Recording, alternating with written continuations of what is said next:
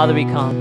And Lord, we just sang, Lord, we thank you to your Son, Jesus, for he has truly set us apart.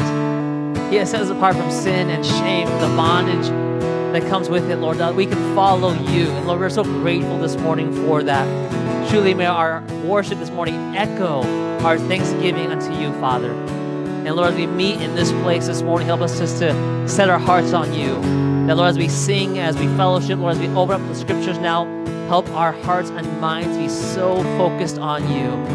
Lord, that we just humble ourselves and Lord, pray that, Lord, you speak to us in a great and mighty way this morning. God, we're thankful that we're here. And God, my heart's prayer is that you would use me to teach your word in such a powerful and in such a helpful way that would bring honor and glory to you and that would help the people of our church. God, we love you this morning and we're thankful that we get to worship together.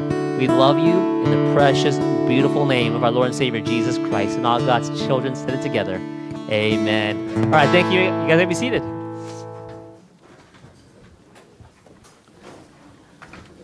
Hey, good morning. What's up, guys?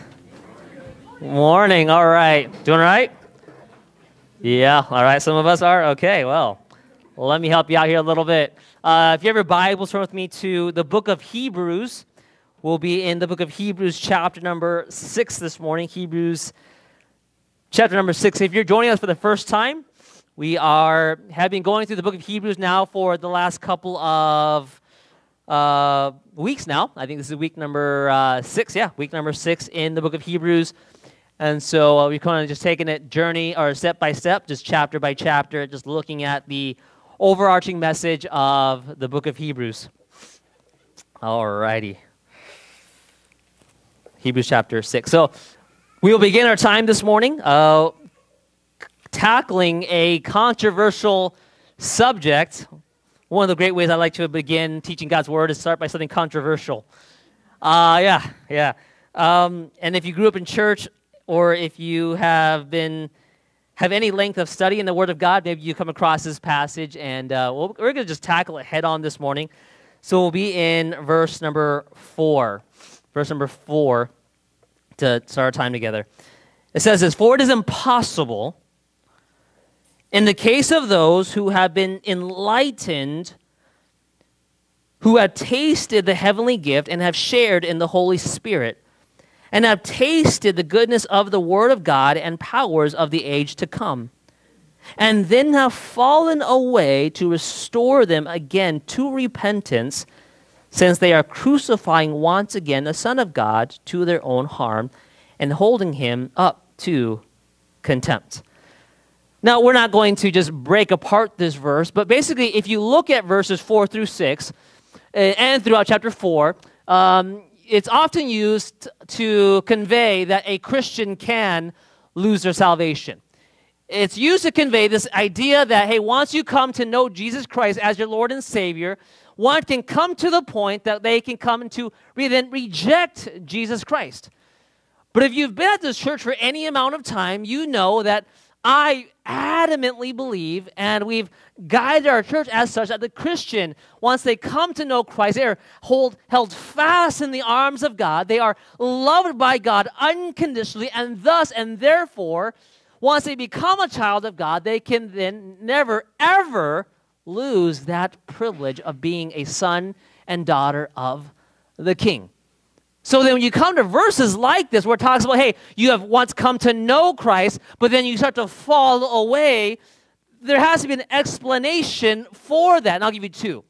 Number one explanation could possibly be that once you come to Christ, then think about what he's saying here when you think about the passage. You can come to Christ and you can leave or forsake or reject Christ, but then it says, well, then you can never, ever come back. So let me get this straight. So once you come to Christ, you reject Christ in a sense, but then even if you then repent of that, you can never, ever come back. I mean, that's crazy to think about, that one cannot repent of their sin and then come back to Jesus. Well, I think that what the author of Hebrews is conveying is a rhetorical situation. A rhetorical situation painted that of you can't leave Christ in the first place. You can't come back because you never left the fold. And thus, he conveys this message here in 6, verses 4 through 6. That's one possible explanation. The second explanation is probably more my favorite one. When it talks about falling from grace, it talks about those who have once enlightened themselves. What is it possibly talking to? Well, let me illustrate. So suppose I have a daughter named Grace, okay? Suppose I had a daughter named Grace, and if she looks like her mother, she's a knockout, all right? She's a knockout. Amanda isn't here right now, but you can tell her I said that, all right? Do me a favor here. And suppose I have a daughter named Grace, and she grows up to be a gorgeous young lady. And suppose we live in a 2-story house. And there's a boy who is coming after my daughter. Let's just say his name is Noah, right here. His name is Noah, and a young teenage boy, and he becomes infatuated with my daughter named Grace. And so he begins to pursue my daughter, and then one of the ideas he gets in his brain is, hey, there's a ladder in Pastor Mike's backyard. Let me get his ladder, prop it up to Grace's window on the 2nd floor, and let me sneak into her bedroom. And suppose he does that, and I'm in the room next door, and I hear something in my daughter's bedroom, so I begin to check out what it is. Noah makes it to the top right when I walk in. And I go into my daughter's bedrooms, her name is Grace again, and I see Noah. What am I going to do? I'm going to go to the window. I'm going to say, hi, Noah. And then I'm going to proceed to push the ladder down. Now, what is Noah doing? Noah is falling from grace. Now, did Noah ever have grace? By no means. Oh, he was close. He was close, but he never had grace. Perhaps this is referring to people who maybe be sitting in our church right now. They know the idea of Jesus. They may even like the music that we sing. They may even like the messages that pastor preaches. They like this concept of Jesus and Christianity. They know it here, but they don't quite yet know it here. See, that they like the idea of Jesus, but this idea of surrender, this idea of submitting and surrendering to Jesus, that's not down with them. You see, they know things about Christians, but they are then themselves not a Christian. And so when it talks about falling from grace, it's those who were so close, but yet never made that final decision to accept Jesus as Lord and Savior of their lives.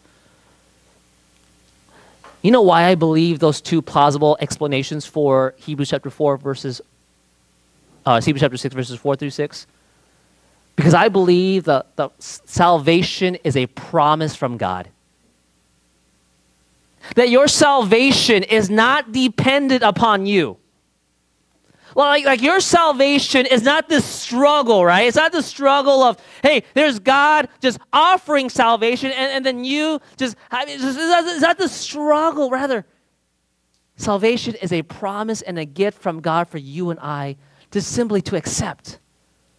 Let me share with you what I mean. In the Gospel of John, perhaps one of the most important or perhaps famous verses that you memorized growing up, or if you watch football, you've seen a sign in the stands, John 3:16, right? In John 3:16, it says this, for God so loved the world. And that includes you, by the way. You are a part of the world. For God so loved the world, it says this, that he gave his only son, Jesus, that whoever believes in him should not perish but have eternal life. What does that mean? It means whoever believes will have eternal life. It's not, there's no condition on it. There's no, hey, if you meet the no. It says whoever simply believes will have eternal life. Now, I know the word promise isn't in this verse, but this is a Bible promise that you and I as Christians, if you are in Christ, if you have come to know Christ, that we can forever cling on to.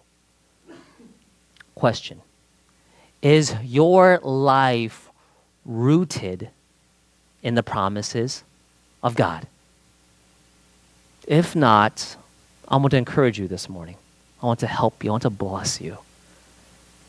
Because you are living with one of two things guiding you. Number one, you're living off of feelings or what everyone else thinks and says. Or you can live your life based upon the promises of God. 2 points this morning. That's it. Just 2 points. And I'm going to give it to you right now. Point number one, the promises of God, which leads us into point number two, is rooted in the character of God. Let's look at verse 13 of Hebrews chapter 6. I love this passage. Verse 13, it says this. For when God made a promise to Abraham, since he had no one greater by whom to swear, he swore by himself, saying, surely I will bless you and multiply you. And thus Abraham, having patiently waited, obtained the promise. Now, to understand this passage, what the author of Hebrews is saying here, it takes us all the way back to a promise God makes to Abraham, it takes all the way back in Genesis chapter 15, if you're in habits of taking notes. Genesis chapter 15 is a counter-reference to this passage. But the promise that Abraham receives from God is this. Abraham, you were a nobody. Abraham, you were a nothing. But yet, though you are nothing, though you are so insignificant, I will make this promise to you, Abraham. And Abraham, if you read Genesis, he is very adamant about that. He says to Abraham, hey, you are the least of all peoples. But yet I will make this promise to you, Abraham. You and your descendants will be a great nation. I will multiply you. Numbers will be the sands of the sea, and you will be a great people. And that was a promise that God made to Abraham. Problem, though, he had no kids. He had no kids. And yet God makes him this promise, hey, your offspring, hey, they're going to be this great nation one day. I know you don't have kids, but hey, this is the promise that I'm making to you. But when I read this passage I was studying this week, I was a little perplexed by verse number 16. Look at it again with me. Verse 15, excuse me. It says, and thus Abraham, after receiving this promise, it says, having patiently waited, obtained the promise. So let me be straight with you. As I was studying this passage, I struggled a little bit. Because if you grew up in church, you grew up reading these Old Testament stories, and when you think of the life of Abraham, what comes to mind as you read the book of Genesis is not a patient man, right? When I read the book of Genesis, I read about a guy who was not a clean-cut dude, who you and I would think, hey, no wonder God used him. No. Because when I was reading this, I was thinking, God, why in the world would you use Abraham? Why in the world would you make this promise to Abraham? This guy didn't wait patiently. He is not someone who I would say deserves the promises of God. And yet, I was perplexed by that. Why would the author of Hebrews not read the book of Genesis? Was he illiterate? Is what I was thinking. 2 examples come to mind. So Abraham was married to a woman named Sarah, right? And so, and Sarah, from what we understand, is a good-looking woman. I mean, she's fine. And so Abraham is, long story short, I'll give you the 2020 version. So they're strolling through town and just going out and about, minding their own business. And then another dude who is like the king of the city Sarah catches his attention. I says, man, she's good looking. So he sends his guards, his servants, his escort crew, and he sends them and says, hey, bring Sarah here. I want to get to know her. But before he does that, they ask Abraham, hey, who is that? Do you know what he says? He says, of his wife, he says, That woman there, she's my sister. Whoa, whoa, whoa, whoa, whoa, whoa. I mean, ladies, if your husband ever refers to you as his sister, you have my permission to smack him upside the head, and I will forgive you, right? I will do that blessing thing. I don't care what you smack your husband across the head. I mean, and Abraham even said, Genesis chapter 20. If you don't believe me, Genesis chapter 20. And you know why he said that? Good, because the king brings him up and says, hey, why did you lie to me? He says, I was scared that you were going to beat me up and kill me over my wife, so I called her my sister. I mean, how lame was that? But just 5 chapters ago, did not God say to Abraham, you and your descendants, you and your wife Sarah are going to give birth to a great nation? And yet 5 chapters later, he's telling people, that's not my wife, that's my sister. Loser. I mean, come on, man. Here's another one. Here's another one. So down the road, right, they're older in age, but yet God made that promise to them. And so Sarah gets this idea. I have no idea why you would think of this. But Sarah goes, hey, I have my maidservant. Her name is Hagar. Hey, I can't give you a child, so have a kid with my servant lady. I can't make this stuff up. It's in the Bible. And it says, hey, go hang out with my servant woman, have a kid with her, and yeah, do it like that. And you know what the knucklehead says? Sure, I'll do that. And they have it.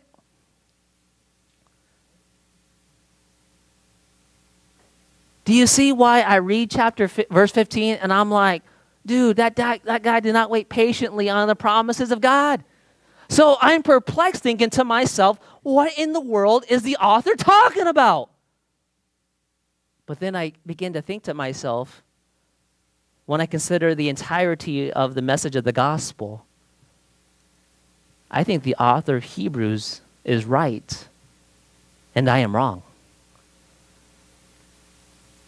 Because the author of Hebrews is taking into effect or taking into mind the whole entire character of God. Because you realize God does not define you by your failures. Oh, was Abraham a failure? Oh, yeah. I mean, time and time again, Abraham blows it. But yet, thousands of years later, it is spoken of Abraham that he was a great man of faith, that he waited diligently and patiently for the Lord. Could it be that God does not define us by our failures, but rather he defines us by his promises? God does not define us by our failures. And let's be honest, for us, hallelujah. Because our failures are plenty and they are many, are they not? But yet he defines us by the promises that he has made and spoken over us. Wow. And it has to be this way. Because yet, despite all our failures, isn't it amazing that God still considers us his sons and daughters? Isn't it amazing that we fall way short of God's glory, that you and I are still called, that we are still called joint heirs with Jesus Christ? That one day that we will inherit the promises of everything that Jesus has. That is only possible because we have the promises of God. Because if it were any other way, if it were up to your goodness, if it were up to me living up to a standard, hey, all of us would fall way short. And thus, we're not to hold on to what we think about ourselves. We're to hold on to the promises of God. Like, I want you to think about this next question. And I want you to raise your hand if this applies to you. I want you to raise your hand, and I want to encourage you now. If you're a Christian this morning, I just want you to participate with me. I want you to raise your hand if you can say to yourself right now, that I thought that I was going to be further along in my walk with Jesus than where I am right now. Raise your hand, would you? I thought I was going to be further. Hey, if you're a Christian, you just look around the room. I mean, like, there are a lot of hands up right now. I want to encourage you with that. Because maybe what comes to mind is, hey, Pastor, I made this decision 1 year ago. I remember, hey, you preached that message, or I heard this online, or I heard it somewhere. Hey, I just made the decision. I'm going to begin to control my anger. And just maybe on the way to church this morning, you blew up at your spouse, or blew up your kids. Get in the car, guys! Right? Maybe you made the decision, you know what? Come 2020, man, we are just going to be faithful to church. We're going to be faithful to serve. We're going to be faithful to give. And man, like 8 weeks into 2020, man, we blew it. Maybe you thought maybe I would be further along than I am right now. Praise God that we do not live on feelings, but that we live on the promises of God. Because if it were up to you or me, now we'd have blown it a long time ago. In fact, one of my favorite quotes is this: if you could lose your salvation, you would have done so. But God is holding on to us because of his promises. And you and I can take that to the bank. Hey, let me show you some passages that, hey, you can just cling on to as promises from God. Because I don't know what you're going through. Because maybe right now you feel far from the Lord right now, or maybe you say, hey, Pastor, I got this going on. I just don't see where God is just with me. I don't see where God is. One of my favorite passages, and I almost call it the cliche verse, but man, it's powerful. I'm going to show it to you guys. Romans 8:28. It says this: and we know that for those who love God, and that phrase love God, all it simply means is for those who have come to know Christ. It says this: and we know that all who come to love God, all things. We studied that word last week, did we not? All. And just to refresh our memories, what does the word all mean, church? All. Like everything, right? Yeah, great. You guys are awesome. Man, you guys paid attention last week. Got it. All things work together for good for those who are called according to his purposes. His purpose. Say, Pastor, you know what? I just don't know if I'm a Christian right now. I got so much garbage and just things like, man, does God even love me? Like, would he allow that to happen to me? It says here, all things work together. Two things are always happening simultaneously in the life of a Christian. Number one, everything that happens to you happens for God's glory. And number two, God's good. Those things are always simultaneously happening in the life of a believer. So you look at your situation and you think, man, has God forsaken me? No. God is working all things out for your glory, for his glory, your good. Whatever you're going through, God hasn't abandoned you. God is working in you. And maybe the junk that you're going through, perhaps what he's trying to do is bring you to your knees to remind you how much you do in fact need him. Maybe he's breaking you right now so that you will humble yourself and that you will come to a point where you realize, man, I don't got it all together. I don't. So therefore, I need Jesus because I cannot hold the weight and the burden of life on my own. Maybe that's what he's trying to do to you.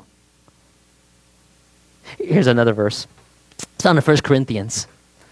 It says this: who will sustain you to the end, guiltless, in the day of our Lord Jesus Christ? It says, God is faithful, by whom you were called into the fellowship of his Son, Jesus Christ our Lord. Two words here. Who will sustain you to the end? Word, guiltless. Are you and I guiltless? No. We're sinners. But yet, Why are we considered guiltless? Again, we are not defined by our failures. We are defined by the promises of God. And what has God promised over the believer? Hey, your sins are no more. Hey, they're gone. Hey, you're forgiven. And thus, you're blameless. Hey, who will sustain you to the end? Jesus. The promises of God have been just already spoken over you. Hey, claim them, believer. So next time, hey, you begin to feel just sorrow over your sin. Hey, yes, feel sorry and sorrow over your sin, but may your sin not bring you down, but may it bring you up to the Father. Do you realize that every time you sin, yes, there should be remorse, and yes, there should be repentance in the believer, absolutely. But that repentance does not drive them away from God. You see, you know why I believe some Christians run from God when they sin? Again, I've been doing this for 10 years, guys. Over 10 years, I've learned a thing or two. I've seen a thing or two. But one common thing I see amongst many people who claim the name of Jesus is they fall into sin, and rather than running to Jesus, they run from. Why? Because I believe they are not clinging to the promises of God. They begin to fall into this lie, well, God then can't love me. God can't use me. God can't bless me. But what has God promised? I will sustain you to the end, and I will hold you guiltless at the day of Jesus Christ, when Jesus comes back. And I will hold you guiltless. Your sin will not define you. Your failures will not define you. But what God has spoken over you will be true. The promises of God are rooted in the character of God. Look with me now at verse 16.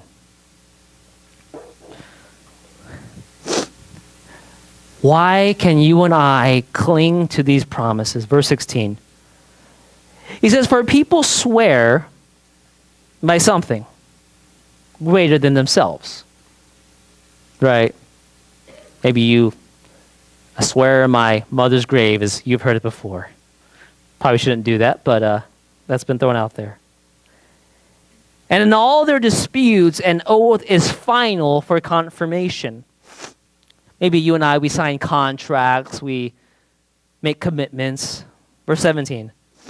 So when God desired to show more convincingly to the heirs of the promise the unchangeable character of his purpose, he guaranteed it with an oath. So that by two unchangeable things in which it is impossible for God to lie, we who have fled from refuge might have strong encouragement to hold fast to the hope set before us. You see, as the promises of God to Abraham were sealed by God's promises, our salvation today is cemented by, yes, the promises of God, but also the character of God. And the character of God is one in which he cannot lie. Jesus is the same. Yesterday, today, and forever. Hebrews 13:8 says that. We'll have it on the screens here. Jesus is the same yesterday, today, and forever. You know why you and I can cling to the promises of God? Because I make promises to my kids. In fact, I made a promise to my daughter that I forget what it was. I think I said she can have a piece of candy or something like that, or I would take her somewhere. And man, my kids, they hold me to their promises, all right? I mean, they tell me they're going to clean the room. I can't hold them to that, okay? It's not fair. Being a parent is not fair sometimes. But whenever I make a promise to my children, oh man, if I don't keep that promise, oh man, they let me know. Dad, something will happen, right? Hey, we're going to go to the park, kids. We're going to go to Fun Factory. We're going to go Chuck E. Cheese's. Oh, and then something happens where like an emergency happens, and they'll say, Dad, you promised us. Hey, things change, right, parents? Plans change. Because I didn't see what was going to happen that day. I didn't see what was going to happen later on. But you do know who knows what's going to happen later on? God. Because he knows, hey, what's going to happen. He knows what happened yesterday. He knows what's going to happen today. And thus, he knows what's going to happen tomorrow. And then in light of eternity, he knows what's going to happen. And thus, he says, hey, I'm the same today, yesterday, forever. I am not affected by circumstances. I am not affected by what happens tomorrow. Hey, nothing catches me off guard. And thus, I can hold fast to the promises of God because he knows what's in store. He knows my past. He knows everything. He knows everything. And thus, we can hold him to his promises. And let me just love you for a moment here. I'm going to say something that is totally countercultural, but I think will bless you tremendously. Man, like this would rub people the wrong way, but man, if you receive this in the right heart, I'm trying to give it, man, it will help you and bless you tremendously. And here it is. You are not that special. I know we live in like participation trophy type society today.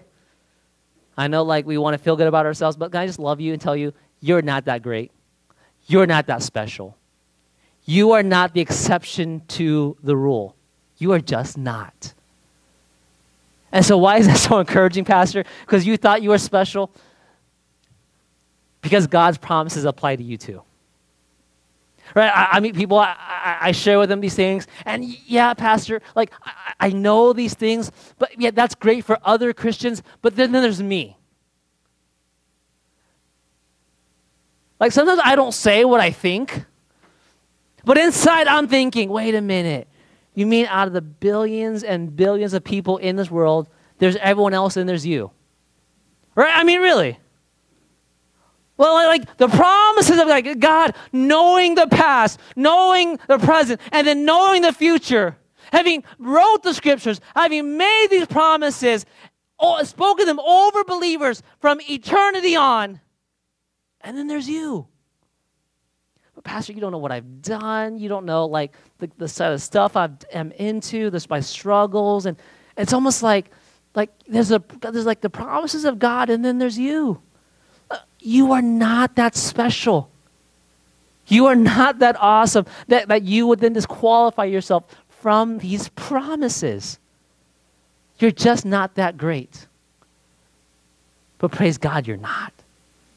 Because you then fall under the promises along with the children of God. That God promised his love over you. Oh, yes, you can run, believer. Do I believe the Christian can run? Oh, yeah. But you know what then comes right after him? The chastening hand of God comes after them. Whom the Lord loves. The Bible says he chastens, or he goes after them. God loves you, Christian, and he pursues you. And here's an awesome verse. It's found in 2 Timothy 2:13. I want you to maybe cling this verse on today. It says, if we are faithless, he remains faithful. Why? For he cannot deny himself. I love this verse. You know why? Because even when I am unfaithful, and if I were to poll you, no one in here would say, Pastor, I am faithful to my promises to God. Like I am the Christian that I should be 24/7, no doubt. No one would say that. But all of us would agree, Pastor, I am unfaithful to the Lord. I have my good days and I have my bad days. I have my days where I feel like, man, I'm a saint. Then I have other days when I just feel like a sinner. And even when we are unfaithful, God is faithful to stand and to keep his promises. I love this idea. You know that salvation is not you holding on to God? Like your salvation is not me just clinging fast to Jesus. It's not me just holding on for dear life because, man, if I mess this up, I'm going to somehow be cast into hell. I'm going to be... Your salvation is not you holding on, clinging on to Jesus. Your salvation is Jesus holding on to you.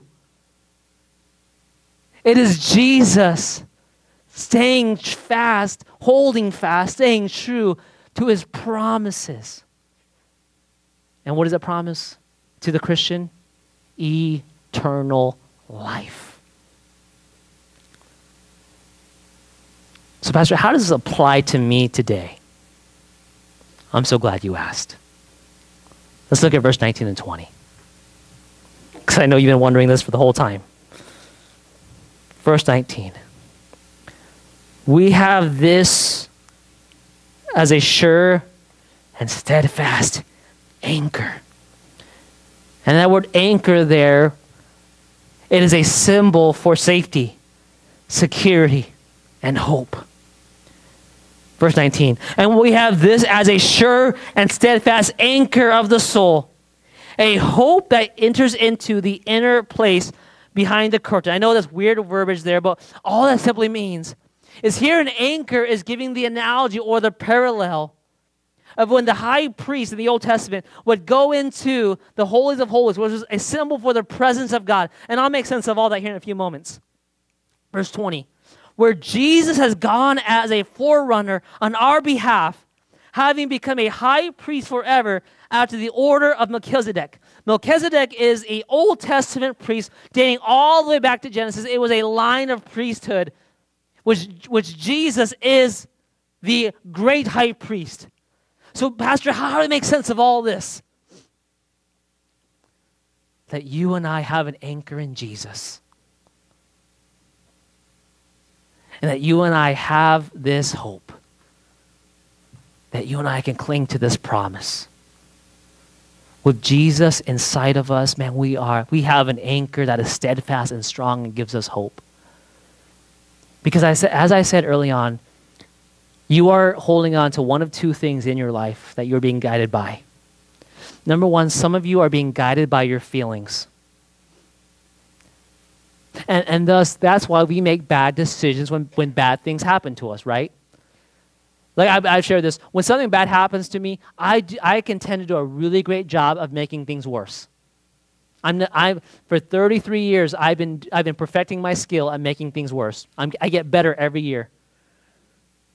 If something happens to me, I tend to dig holes and I make things worse. Because I try and figure it out on my own. I try and solve it on my own. And I operate off my feelings, my thoughts, my wisdom, what I think I should do. Or number two, you can cling to the promises of God, which offers wisdom, hope, guidance, peace in the midst of any storm. What is your anchor this morning? Are you holding fast to the promises of God? In your marriage, in the way you treat your children, in the way you process the stresses of life, in the way you handle conflict. What are you holding fast to? Your feelings or the promises of God? And you and I can cling to those promises because of the character of God. God cannot lie. He is the same yesterday, today, and forever. Christian, hold fast to it. When you read the Word of God, it is God's promises to you. And we can hold on to them. Let us pray together, shall we? with heads bowed and eyes closed this morning.